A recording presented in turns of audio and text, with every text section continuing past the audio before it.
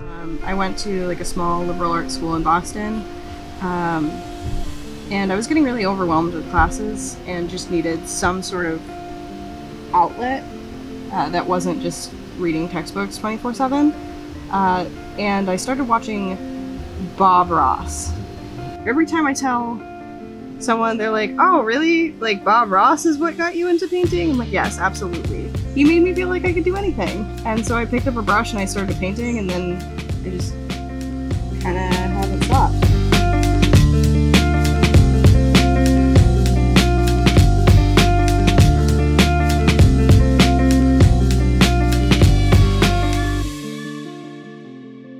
And it was really disheartening to be going to school having no idea why you're there and paying so much money to be there.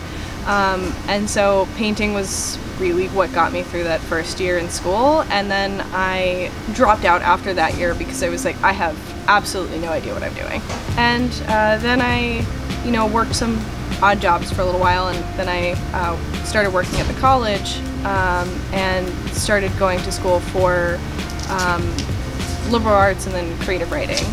And one day I would really love to write my own book and then illustrate it as well. Like that's my life goal. So now I have this close to a degree in one thing that I love, and I've really started to get things running with painting the other half of what I love. So win-win, I think. This is where all my work is. So it's like my food and my animal paintings, some of the more popular stuff that I do. It's kind of a little space, but I have a lot of little stuff, so it works out. So I've always been a really big animal lover, and painting animals is sort of one of the ways that I can appreciate them. I think that animals make great subjects because you can get some really dynamic or really majestic poses from them. So I really enjoy painting owls and birds. They're fun animals to paint because their feathers have a lot of texture. They have really unique and interesting eyes. Everyone is a little bit different. They're also very recognizable. So no matter how bad I paint, someone will be able to be like, "That's a bird. Nailed it."